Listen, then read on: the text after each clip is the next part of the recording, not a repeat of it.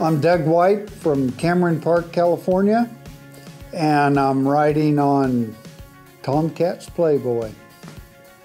And I was in the Solid Paint-Bred Cutting, and we did good.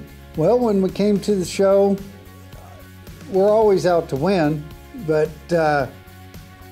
we take what comes out in front of us. Today was a good day. We had good cows and a darn good horse, and I might even helped a little bit. We're both a couple characters.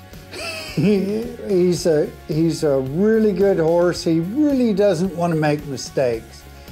So that, and knowing that I don't want to make mistakes, but I tend to, he tends to cover up the ones I might make.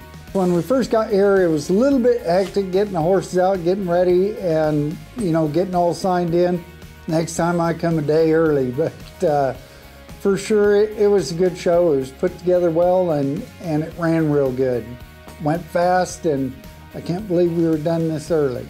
It doesn't matter who you are, you're not going to win every time. And even on the best horse, especially when you're dealing with cows, you're dealing with three things. You're dealing with the cattle, dealing with your horse. You may have a bad day, you might have a bad day, and those cows never really have a good day. So it's really kind of a luck of everything coming together all at once.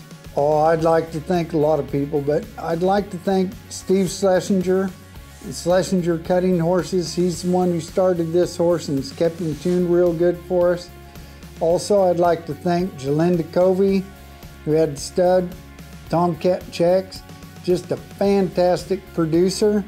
And also, I'd like to thank Deanne Gangler and 3D Paints, because she's the one that had the foresight to breed her mare to Tomcat checks to produce such a fine horse.